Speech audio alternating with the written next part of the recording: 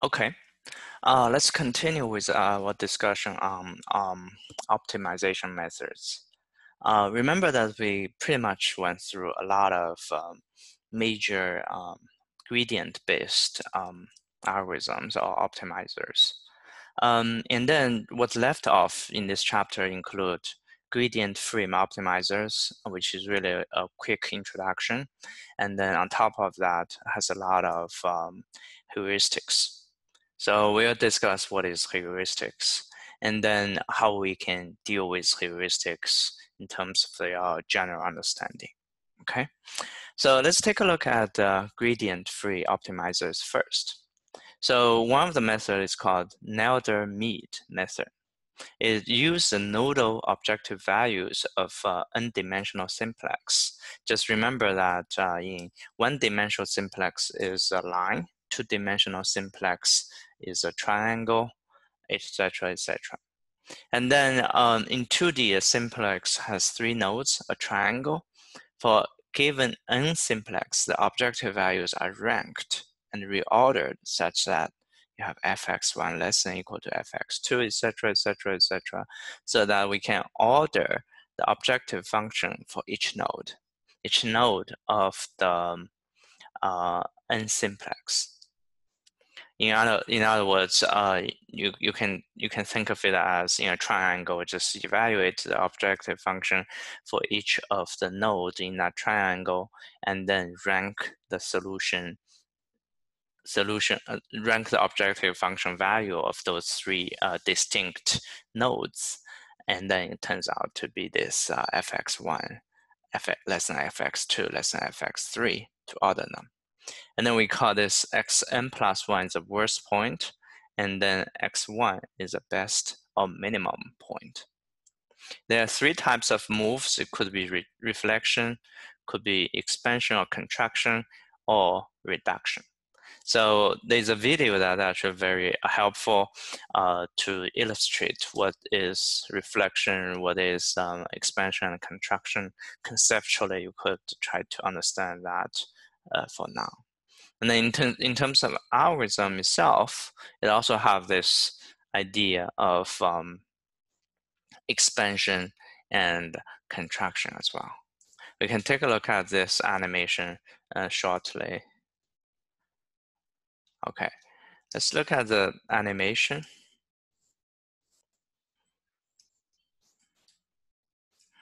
For the Nelder-Mead algorithm that's from Wikipedia, just to take a look at what's happening on the right-hand side.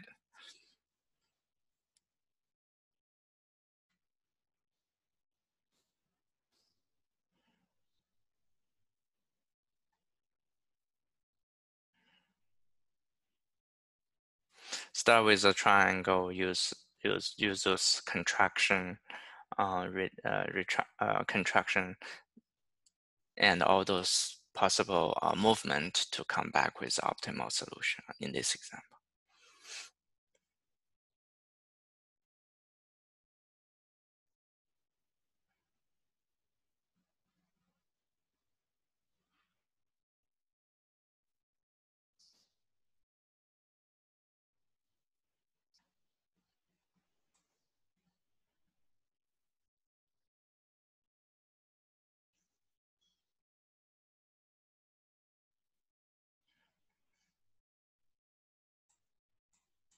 Yep, that's just some animation for you to digest.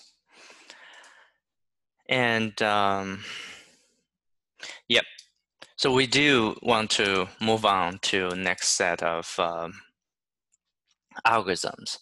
So we talked about traditional algorithms. Most of them are local search and then can't guarantee global optimality except for linear and convex optimization. Results often depend on the initial starting points, except linear and convex problems. Methods tend to be problem specific. You have to think about proper solution with a specific problem. In other words, for different problems, you may have different solution algorithms to pick different solution algorithms. You have to struggle to cope problem with discontinuity discontinuity in this type of traditional optimization algorithms. And then nature-inspired optimization algorithms are called heuristics or meta-heuristics algorithms. These are the key ones, including genetic algorithms, ant colony optimization, firefly algorithm, particle swarm optimization. It is, etc., etc. Tend to be a global optimizer so as to increase the probability of finding the global optimality. That's number one. Number two, solve a wider class of problems, treating them as black box, or draw inspiration from nature. Example would be swarm intelligence, but they can be potentially more computationally expensive. So now we are going to move on to this set of nature-inspired optimization algorithms.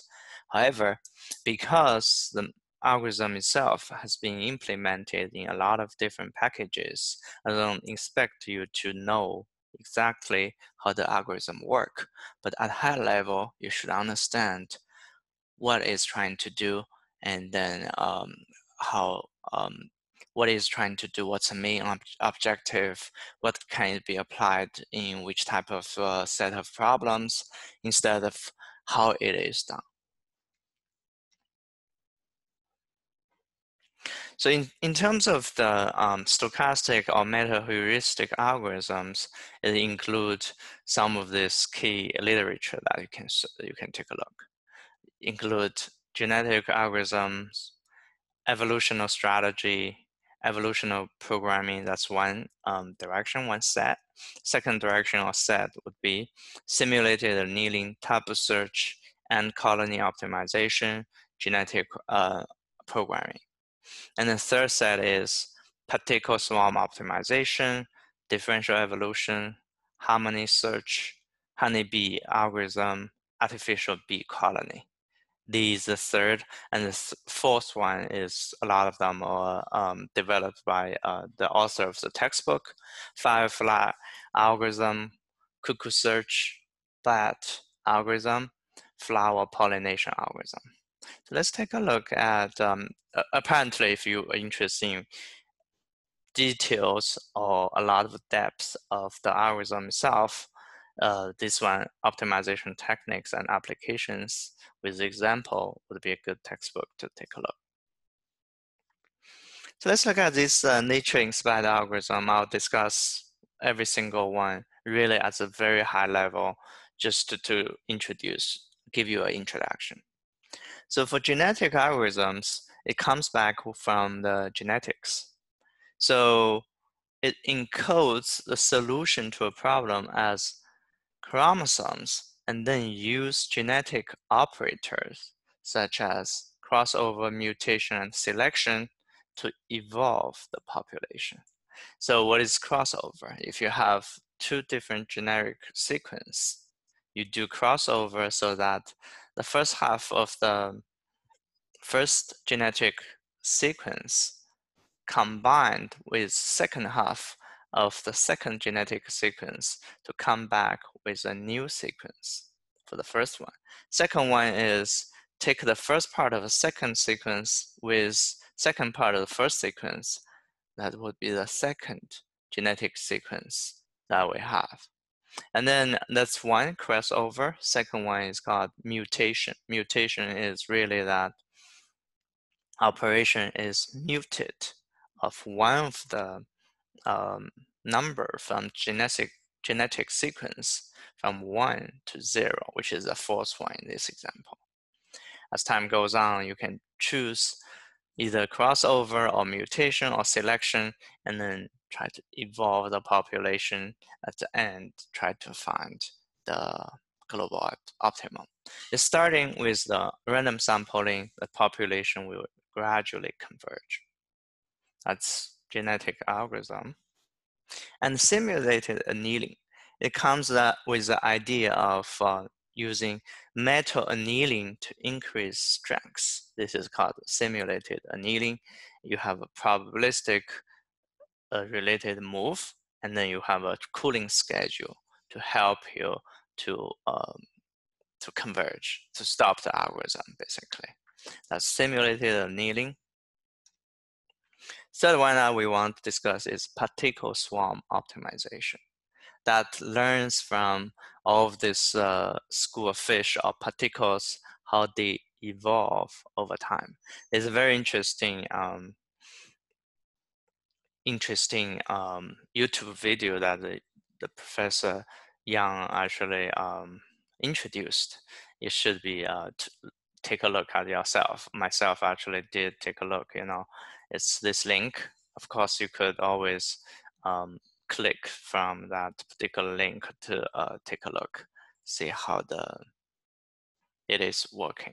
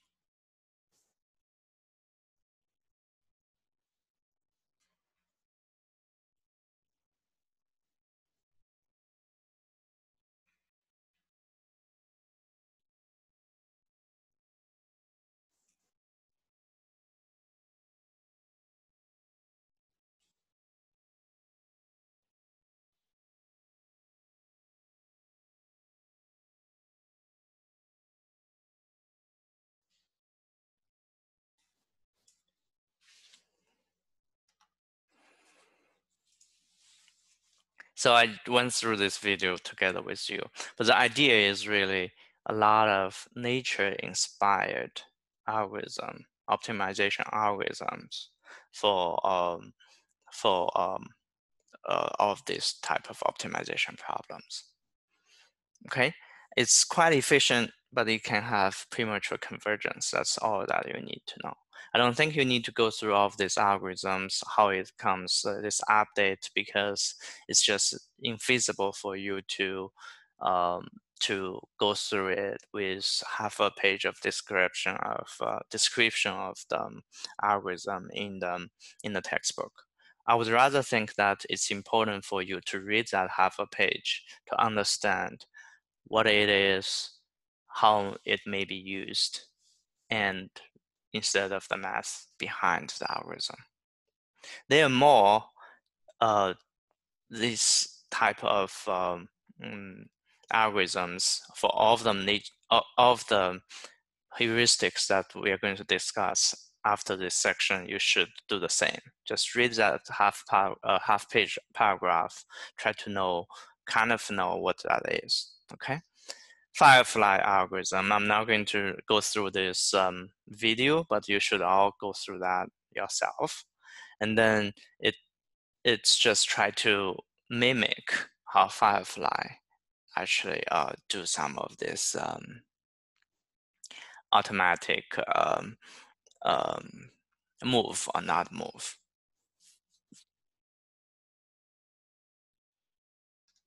And here also introduce you why Firefly algorithm is so efficient. You should take a look at the demo video that the professor put together on the Firefly algorithm. It's really the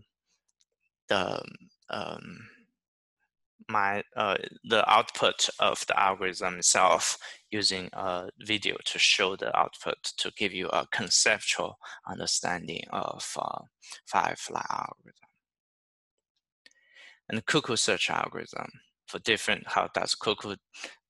how this nature-inspired algorithm work based on cuckoo's behavior. You can take a look at the BBC video from the link as well. That's a cuckoo search. And in terms of demo video, how the algorithm works in the real example numeric experiment. Here's a mathematical foundation to see where it should to move to. And BAT algorithm, there's BBC video on this as well.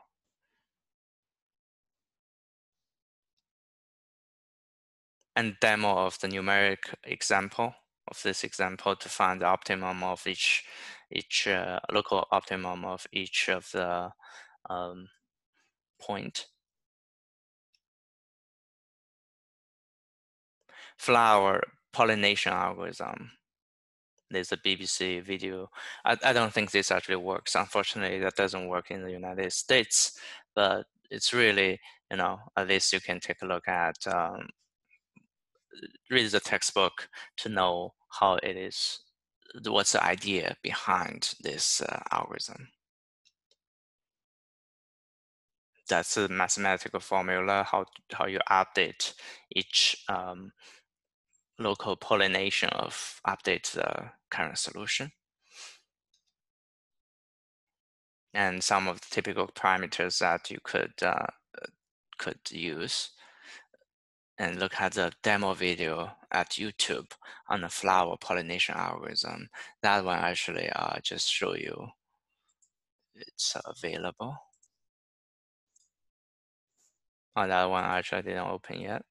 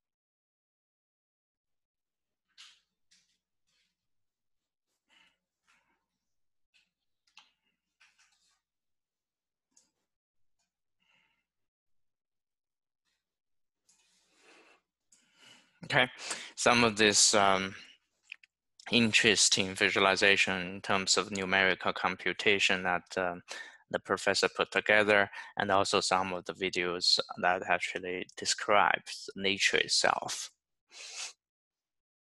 These are the references, but one thing I just want to point out, a lot of these algorithms has been implemented in a lot of packages, such as you can see that in MATLAB and also in R. Let's say look at it in R.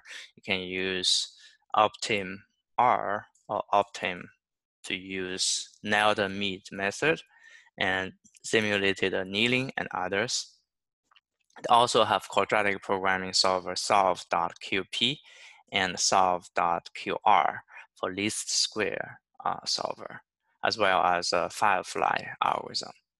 Python use something a little bit different, but it's the same thing. It's scipy.optimize, which includes the conjugate gradient, Newton's method, trust region method, and least square minimization. So depending on which algorithm you kind of want to try, you might find different packages from different programming languages, either R or Python or MATLAB. Okay, again, you just need to go through some of this, get a high-level understanding of each of the algorithm, and then you are all set to go. So I just want to, as a closing remark, what I want to mention is, by now, if you think about what we studied Introduction to Algorithm and Optimization. We studied mathematical foundations, and then we get a little bit depth of the algorithms in optimization. But you might be wondering, why am I learning this?